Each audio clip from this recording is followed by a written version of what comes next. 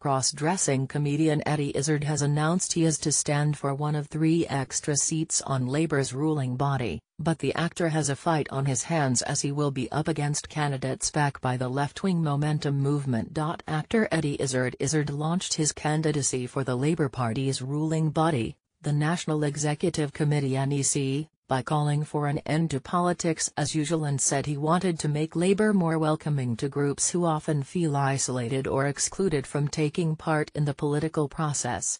He said he was referring to members of the LGBT, disabled and ethnic minority communities, as well as those who had suffered from mental health issues. For an open, tolerant party, I'm proud to be a member of our party and I believe we can make it even better.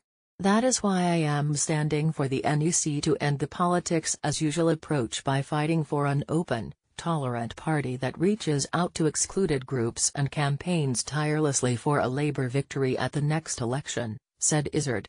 I came out in 1985, joined the Labour Party in 1995 and I have now campaigned for LGBT rights, for the Labour Party, for Europe and have run marathons for charities for many years. I have campaigned against racists and fascists all over our country and around the world and I want all of our members to feel welcome in the Labour Party, added Izzard. The NEC is a powerful body which decides the direction of the party and makes key decisions, although they have to be ratified at the annual conference. At September's conference in Brighton it was agreed 3 extra seats would be created on the NEC.